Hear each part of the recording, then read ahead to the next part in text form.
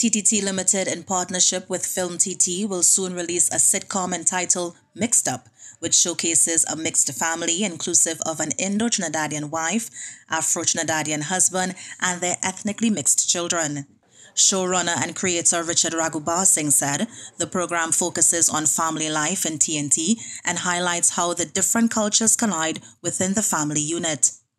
So I wanted to look at it through the lens of comedy, the differences, the battles that can happen, especially between the two grandmothers, but also show that, it's something to celebrate, that in this small little island space, we have so much mixed up things from culture, religion, food, everything is so mixed up, and it's something that we should celebrate as being unique.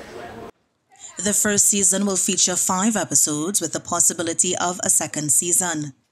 General Manager of Film TT, Leslie Ann Wills-Caton, described the show as a capacity-building program. Mrs. Wills-Caton, who serves as a producer on the show, said the idea was born out of a need to train showrunners, giving one lucky creator the chance to produce their own show. We've trained at least 5 showrunners, and one showrunner can actually call themselves a showrunner because now they have a television series.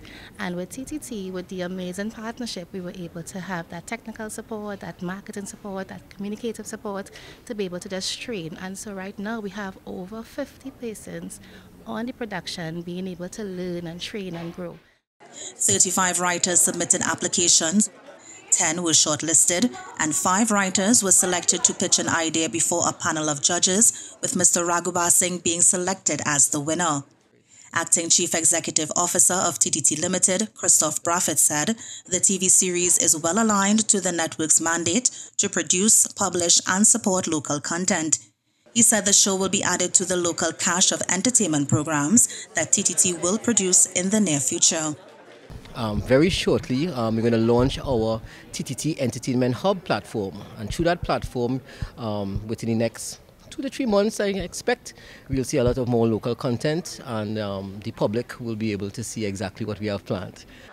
Deputy Permanent Secretary at the Office of the Prime Minister, Communications, David Roberts, said the project is about making an investment in the creative sector and diversifying the economy by increasing non-energy revenue. Film TT has been in talks with distribution companies, both regionally and internationally, for the TV series.